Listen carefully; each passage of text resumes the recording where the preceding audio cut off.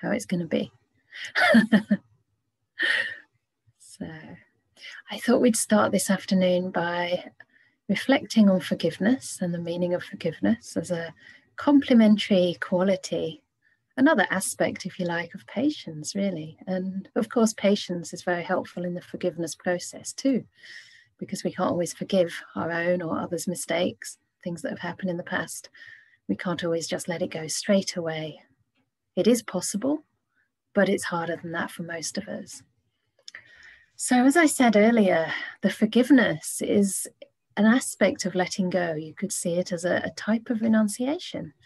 And of course, you have to be wise about what you renounce in life. So we renounce the things that hurt us. We renounce the things that are no longer serving us to hold on to, right? We renounce those resentments, grudges, hard feelings from the past, or at least we can develop the intention to renounce, yeah? That's what right intention means. It means it's an intention. So we can't perfect it overnight. And forgiveness also involves a lot of metta and a lot of compassion, the other aspects of the right intention of the Eightfold Noble Path. And as I said, it's strengthened by understanding causality, that we are a product of causes and conditions of all our past experiences in life. There's a very lovely quote that I read. Have I written it down somewhere? Sure, I wrote it down. And I think, yeah, here it is. It really helps me to understand how we are just a product of our conditioning. And this is about trauma, but you could actually replace the word trauma simply for conditioning. And this is by somebody called Resmaa Menakem. I didn't have a chance to look who that actually is. But they say trauma decontextualized over time looks like personality. Trauma in a family decontextualized over time looks like family traits. Trauma in a people decontextualized over time looks like culture. But as I say, you could replace that with conditioning. Conditioning decontextualized in a person, in a family, or over time in people looks like personality, family traits, or culture, right? And I think this is very liberating because it sort of implies to me that if we would have had similar situations happening in our life, we may be just like that person, maybe a person who we can't understand, a person who we can't forgive. You know, sometimes we can see in the news terrible things happening all over the world, and we think, how can people behave that way? You know, how can there be so much delusion and hatred in the world? But we don't know how these people have been brainwashed, have been conditioned, you know, have been instilled with fear. So when we understand that, I think the process of forgiveness becomes fairly easy. Because we know that people are basically trying to do the best given the conditions that they're in. Even people, you know, involved in genocide, sometimes they actually think they're doing the right thing. Of course, this is great delusion because they're really missing the fact that they're harming so many beings and harming themselves. But sometimes the conditioning is so strong that we're conditioned to see our fellow human beings as threats or even as terrorists, right? I read of one military member in Myanmar, and he actually defected, having realized, you know, the massive harm that's being perpetrated on peaceful protesters. And he said that they are conditioned, they're brainwashed by the leaders of the military to perceive the peaceful protesters as terrorists. So you can see how this gets very complicated. And now some of the peaceful protesters are joining the ethnic armies. So they are then going to be, in the eyes of others, and actually in reality, terrorizing some other people. So it's there's almost nothing that really divides ourselves from anyone else in this regard. You know, sometimes we can just consider ourselves fortunate that we've never had to be in situations with such heavy ethical choices. But before I get into any of that, which was totally unintended, I wanted to just define what forgiveness actually is. And the best definition that I came across is from somebody called Piero Ferrucci. He was a disciple of the person who founded psychosynthesis. I forget their name now. But he has this lovely definition. He says, forgiveness is making peace with the past and finally closing accounts. That really touches me because it's the act of making peace, with the past and finally closing accounts. We're not keeping score anymore. And it's important to understand that forgiveness is not for others. Forgiveness is for ourselves. Other people don't have to deserve our forgiveness. By forgiving, we're not condoning the harm that's been done. We're not denying how hurt we are. We're not excusing them or dismissing our pain, trying to pretend it never happened. None of that. But we are making a conscious decision to release feelings of resentment, feelings of anger and ill will, and consenting to the process of forgiveness, embarking upon a journey and being open to that journey, no matter what unfolds along the way. So the process of forgiveness is not always going to be easy, because you will have to encounter your pain, your hurt, and find a way to respond to that with a great amount of compassion and patience, right? A generosity of spirit, a generosity of heart. So forgiving is also one of the most beautiful ways of giving. We forgive others. We have this spirit of generosity, of trying to put ourselves perhaps in their shoes and understand that perhaps they were doing the best they could with the conditions at that time. And it's the same thing with ourselves. Another lovely quote I came across is from Maya Angelou, the author. And she says, "Forgive yourself for not knowing what you didn't know before you learned it." And it sounds kind of like, forgive yourself for not knowing what you didn't know before you learned it. How can you know it before you've learned it? And it's because you didn't learn it that you didn't realize. So it also changes our attitude towards making mistakes, right? Because mistakes are where we do learn, or where we do grow.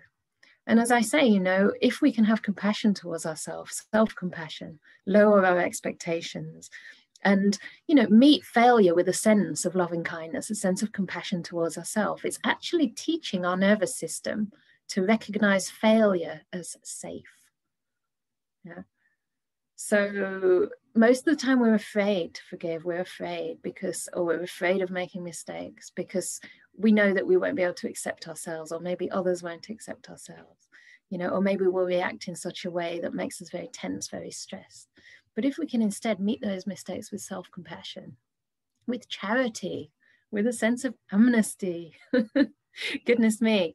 I mean, even the Buddha harmed others. Even the Buddha was not liked by everybody, right? So who are we to think that we can never make a mistake, that we can never cause hurt or harm to another? Even enlightened teachers, they say things that, maybe what does Ajahn Brahm say? The more you speak, the more you put your foot in your mouth, the more opportunity there is, right? I do it too. It's impossible not to do it. Even if I was completely purified and never had any trace of anger or ill will, there'd be no way that I could avoid hurting others simply through being alive. But that doesn't mean it would be my fault. That doesn't mean that I would need to beat myself up about it, right? Because I too only know what I know after I've learned it. And I think that brings us to the point that, anything in samsara is only going to be good to a certain extent, because just the very nature of being alive and living in this body, living in this very unpredictable, unruly mind, and the nature of the world with all its, impermanence, all its laws of nature, even the environment, even the world itself is being destroyed. We're going through a mass extinction. I think, is it the third mass extinction? Nothing can really be reliable, can really be relied upon. So how can we expect this world to be perfect? And for me, certainly one of the impulses or things that, I don't know, it's hard to say, because I think ordaining is a calling. Like, I can make a story about why I ordained, but to be honest, it was a calling from the heart. But I do know that I went through a logical process of trying to look into the world and say, is there anything here that I can really do something with? Is there really anything I can make out of samsara, if you like? And to me, it looked as though we can only really have happiness to a certain degree. because ultimately we're going to lose those we love. We're going to meet misfortune. Even if we have a perfect life, perfect marriage, perfect job and family, which I don't know anybody who has that, even then we're going to be parted at death. And even if we help the hungry, we, try to reduce, say, child abuse, or all the beautiful charity work we can do, still there's going to be suffering just by virtue of being alive. And that is in no way meant to say that we don't do our best. We do our best to help relieve suffering wherever we see it. And we shouldn't turn our eyes away. You can say, oh, well, I just won't see it then, and look in another direction. But that's not the path, right? The Buddha told us to turn towards suffering and to learn to respond compassionately. But for me, it was like very clear that a total end of suffering would come by actually getting out of samsara, getting out of this repeated cycle of birth and death.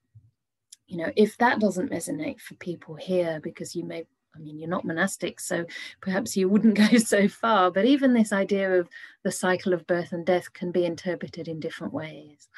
The Buddha was very clear in saying that this means physical birth, physical death. But even in our lives, we go through phases, we go through cycles. We might get depressed, then recover, then again get depressed again, and then find a little way out. So we're going through these cycles all the time. And eventually, I think, there comes a point where we realize that the only place I'm going to find true happiness is deep inside. It's through purifying my mind, through trying to overcome, eradicate to whatever extent we can this greed, hate, and delusion within ourselves. Yeah. But that doesn't negate the fact that in that process, as we're purifying our mind, we can do more and more good. And that's the other meaning of life for me. So samsara is not perfect, but while I'm here, as long as I'm here, I can do the best I can. And if I can forgive my mistakes, it makes me a lot more courageous about what I'm willing to attempt to do. Yeah. If you can only try to do things where you're assured of success, then your life is going to be very limited, very diminished in many ways. So overcoming resentment towards ourselves requires a lot of self-compassion. There are all kinds of practices on self-compassion, which involve meeting our pain, meeting our suffering with an open heart, and actually wishing for ourselves, may I be free from suffering. Realizing that is possible, that freedom of suffering is something we deserve and something we can actually experience.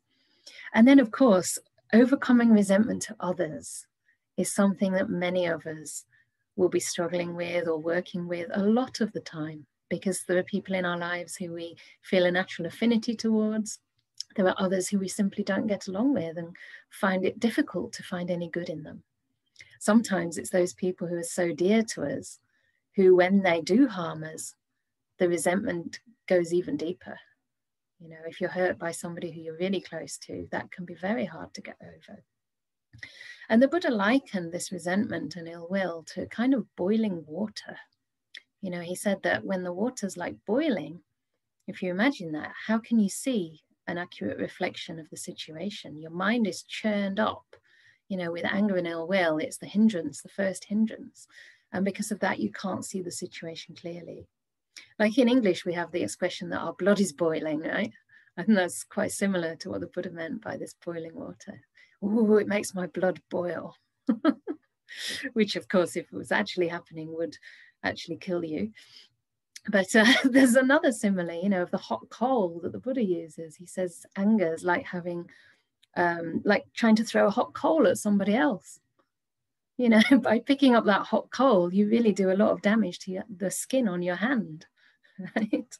So you yourself are the first victim of your own anger. And I think it's really obvious we can really experience that. And the other problem with it, of course, especially when it turns into resentment, is that we dwell on something that happened. We go over and over and over it in our mind.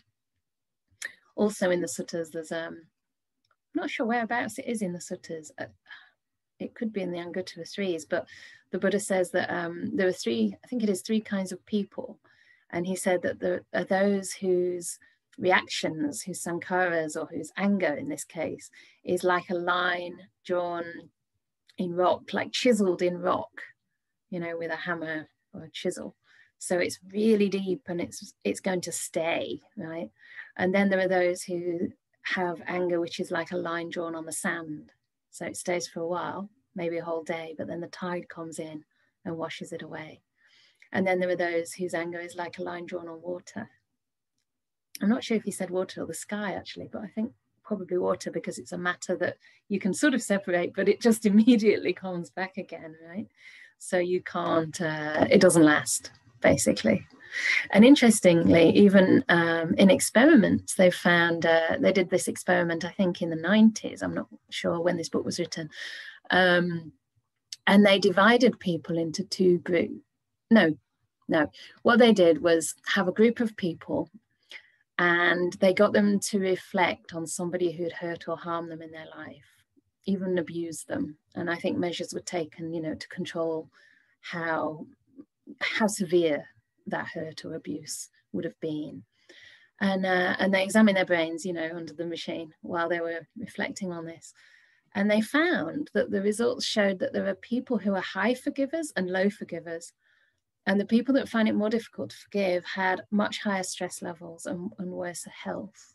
Whereas the people who could forgive easily, more easily, or at least embark on the journey of forgiveness, they had less anxiety, less depression, and much better health.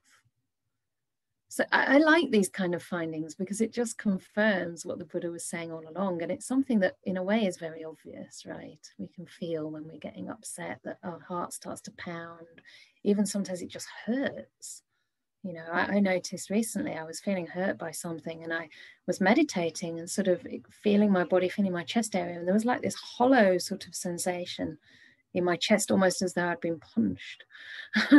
And then when I realized that, I just, gave myself a lot of compassion. And I was like, okay, this is the sadness monster, like a big fuzzy wuzzy sort of muppet or big bear. The sadness monster's come to see me. And, my job here is just to allow them to stay for a while, as long as they want, let them in. So then everything around you, that softens, the body softens, the feelings soften, and sometimes there may be tears or a sort of melting away of something that could potentially turn into a hardened state of anger. Because when we resent and we just churn it up constantly in our mind, we're actually building suffering. We're constructing suffering, the way you would construct a building. Putting a brick on and making a really strong foundation, and then all the stories and the thoughts around what happened just build that building higher and higher. So in the same way, forgiveness is actually the opposite. It starts to deconstruct and it really softens the mind. One of the most amazing things I've seen around forgiveness was a video I saw a while ago. There was somebody in America, I think it was a young boy, and he'd got involved with the wrong crowd, as can happen, right? That terrible conditioning of when we're not surrounded by spiritual friends, but we're surrounded by people engaging in wrong things. So he got in with them, and it led to the murder of another young man who I think was a Muslim. And they went to court about it, and it was just such a moving clip. I wanted to find it for you before the session, but I didn't have time. You might be able to find it on YouTube. But basically, this family, with the boy who'd murdered, and the family of the murdered boy, the father was a devout Muslim, were meeting there in court. And the father of the murdered boy basically said, "I forgive you. I forgive you, you're my son," he said, to the murderer of his own son. And then that person actually went up to him and he gave him a hug. They embraced, and the families were crying, feeling so incredibly moved. And it's just extraordinary, isn't it, that, such things can be forgiven. And the wisdom that goes along with that, realizing that, holding on to that anger doesn't serve anyone. It's just going to spoil your life. My mom told me a story recently, actually, about somebody who's, again, a murder. I think their daughter was killed. And for 40 years, they were trying to fight for justice, this word fight for justice. And basically they said it would ruin their life. And they kept saying, you know, only when justice is served can I forgive. And that didn't happen for 40 years. So in the meantime, that person has literally, you know, wasted their life. And who knows if the justice in the end will really change the course of that person's mind. So it's very difficult. And I'm not saying forgiveness is easy. I'm not saying I have any clue what that kind of suffering is like, you know, but I read a really lovely book by Desmond Tutu and his daughter Umpo Tutu. I hope I pronounced her name correctly. But in there it talks about a process of forgiveness and talks about 4 stages. So I thought I'd share those with you because it might be of interest and of help in your own journeys. And it really shows how this process of forgiveness is an intention that requires, as I say, courage, it requires patience, but it also requires a lot of honesty, a lot of integrity, and being honest to your own pain, your own hurt. So it starts by telling the story. This is number 1, tell the story. So we don't suppress what happened. We talk about it, we get it out, you know, even the most terrible things, because it helps us make meaning of what happened. You know, it stops us just pushing it under the carpet. And in that telling, there's already a healing process happening. And the telling of the story starts to change the story over time. You may remember different details. You may be able to frame things differently, frame your own position in that differently. And then the second step is called naming the hurt. So we name the hurt, how it hurt me, and really do it, you know. I think as Buddhist practitioners, as Dhamma practitioners, we can go one step further than naming the hurt and actually start to gently come in contact with it. But I do want to say again, this is where the aspect of gentleness is so key. Gentleness as a part of patience. Yeah, patience involves gentleness. So we don't just plunge straight into the most difficult places, whether the difficult story is a difficult pain, but we just gradually learn to experience how it feels in our body, how that hurt feels, especially when the thoughts about the story come up or what happened to us. And if it's too intense, we can expand our awareness and keep it, say, on the extremities. This was something I got from my first teacher, Goenka. We used to sit for very long hours. So most of the time it was physical pain we were working with. But of course, it's very connected to your emotional reaction. And you learn to differentiate the two. So you'd be sitting there and sometimes, you know, you just have to move out of compassion. But other times you would just learn to actually develop patience towards difficult or uncomfortable, unpleasant sensations. And one way of doing that was to go right inside it and really examine what was happening, all the different textures and layers of that intensity. But the other one was to go to the extremities and just rest the attention on the palms and on the soles of the feet, because those areas of the body are always quite pleasant, quite neutral sometimes.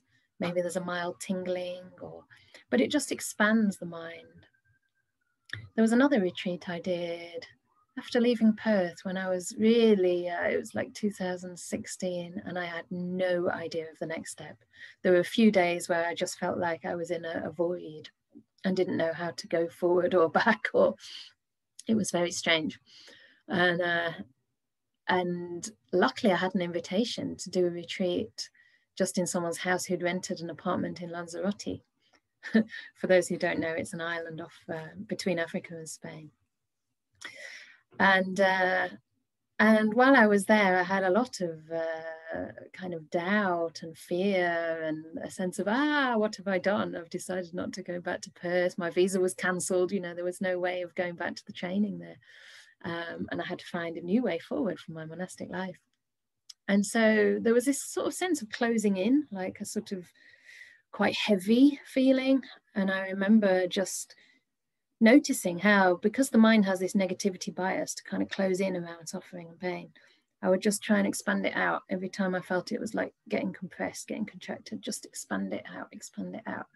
And most of that 3 weeks, I was just working with like this very nice sort of peripheral experience of the body. So just expanding it and then even expanding it beyond there. I guess it's a kind of emptiness practice, realizing that, you know, this body is like, and this mind is, it actually goes beyond this peripheral body, right? and we can experience something wider. We can open our mind to a sense of space, a sense of emptiness, which can hold all these difficult emotions. And by the end of that 3 weeks, my whole energy was completely different. It was really extraordinary. I could feel totally different, and my family responded to me very differently. And from there, I felt like I almost had this clear path ahead. So lots and lots of energy freed up to go into the starting of this project. So this forgiveness, it really softens the mind, and we need that softness to come in contact with the pain. And then the third step in the forgiveness process is called granting forgiveness. So obviously that's the bit that we all want to get to. But as I say, it's a journey, it's a process. You may never get to that point, but at least you can have the intention, may I learn to forgive, may I learn to forgive. May I be open to the forgiveness process. Yeah. May I be patient and allow it to take its own time. So the granting of forgiveness is, it says in this book, it's like you step out of the victim mode. You know, they hurt me, they did this to me. In the Buddha's text as well, the Buddha said, oh, there's this way of thinking. They abused me, they, violated me. And such a way of thinking only increases the pain, increases the hurt.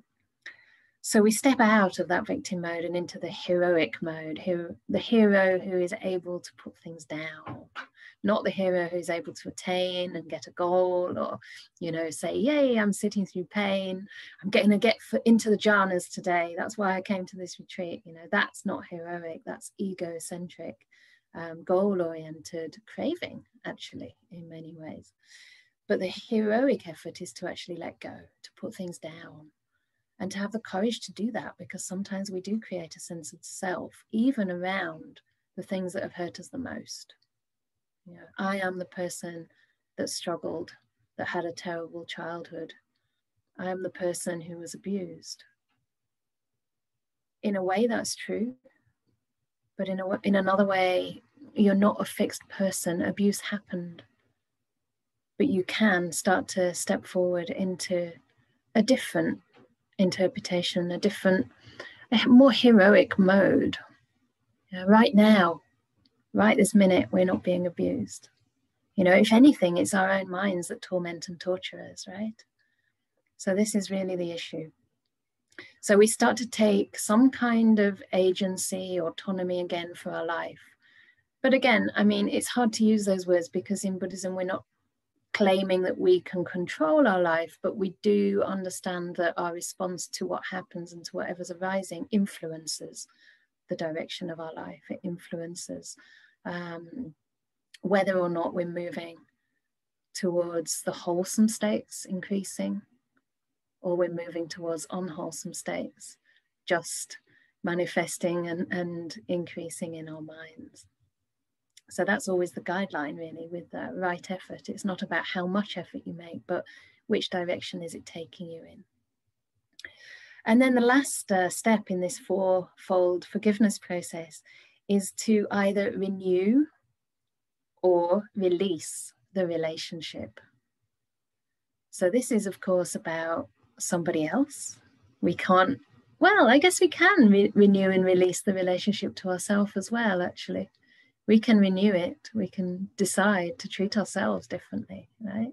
But we can't really release it unless you want to completely change your relationship overnight. We have to live with ourselves. But in terms of other people, I think it's important to understand that forgiving somebody doesn't mean you have to invite them into your life.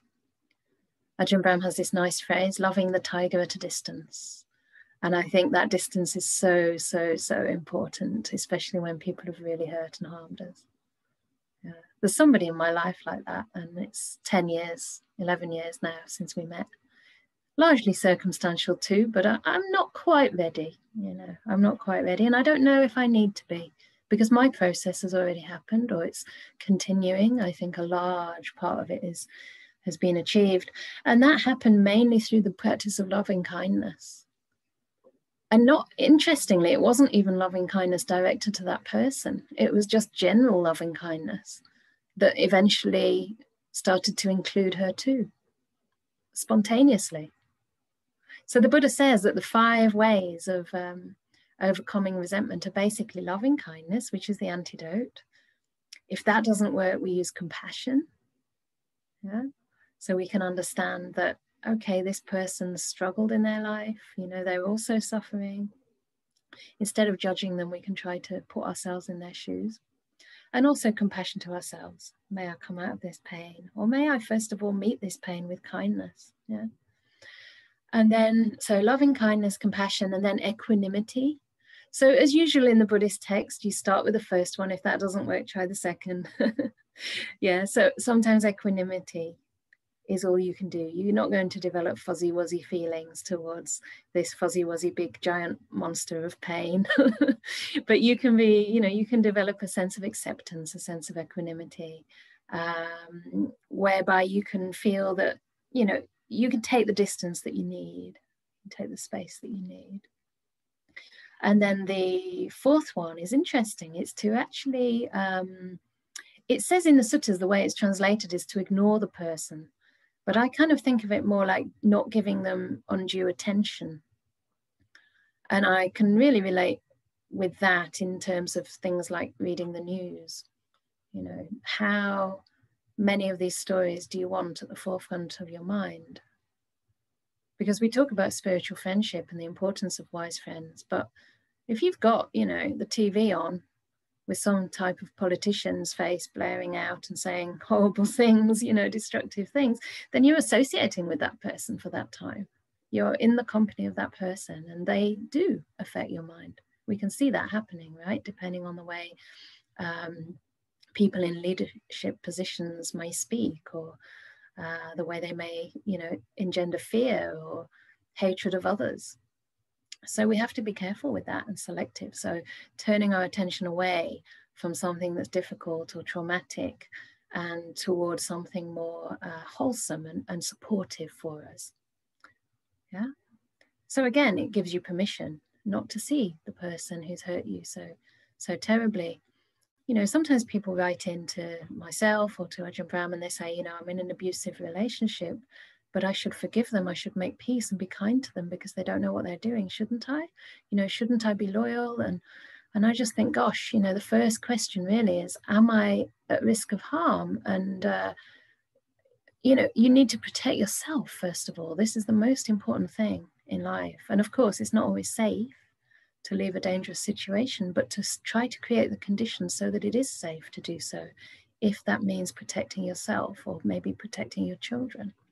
So we don't have to put up with terrible behavior, you know, and we shouldn't feel that we have to be sort of stronger than we are, right? Maybe some of us are really, really sensitive people, and we just get thrown and too affected by even people who become mildly angry, you know. And we have the right to choose. We have the right to choose who we associate with.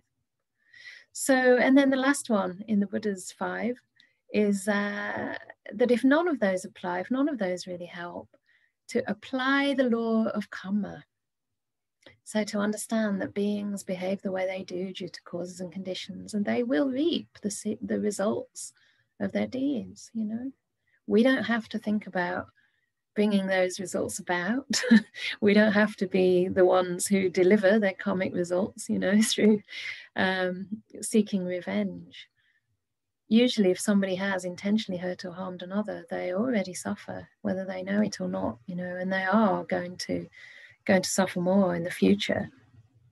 So reflecting this way can also help to bring a bit of objectivity and perhaps even engender some compassion to arise. So I wanted to obviously talk about forgiveness in the meditation process as well. And it might be easiest just to do that through some practice. But the basic idea, as I say, is one of letting go and making peace. So forgiving our body, first of all, for being in the condition that it is. You know, it might not be perfect. You might have some kind of diseases in there, or you might have a body that would love to sit for 3 hours, but it'll only do 20 minutes. But can we forgive our body for that? You know, can I forgive my right hip, which is always in a bit of an uncomfortable position on this Zoom cushion, and it starts to ache? I notice that if I start to fight with that, you know, I just create a sort of solidified sense of throbbing or pain in the hip. But if I can just forgive it and say, oh, you're okay, you're doing really well, then it's like my hip goes, oh, thank you so much. And it just softens, you know, and the pain just starts to dissolve. It's not really bad pain, so don't worry about my hip. And then just making peace with the moment. This is your moment. Yeah, this is your special moment. It's come to see you. It wants to know whether it's welcome or not. So even if it's not perfect, even if it's a bit kind of sickly or a bit grumpy, whatever that moment looks like, this is come to see you. And the present moment is so often rejected by us, you know, it's got a kind of complex by now. It thinks, oh, I don't know if they're going to accept me or not. So can we just forgive this present moment and say, oh, it's okay, my friend, you're welcome, you know? It's like a mother, she might have two children and one of them's kind of really well behaved and conscientious and the other one's quite mischievous and naughty, or perhaps the other one's just more melancholic in nature. Whichever child is in front of that mother, she's going to give them the same loving kindness, the same care, right? And those children's moods are changing constantly. So in the same way, like if you imagine these little moments coming in when you close your eyes and you meet that present moment, it's like a child coming into your mind saying, you know, how are you going to treat me? So can we forgive that moment for being the way it is and be patient and kind to it? So let's get into some meditation, shall we?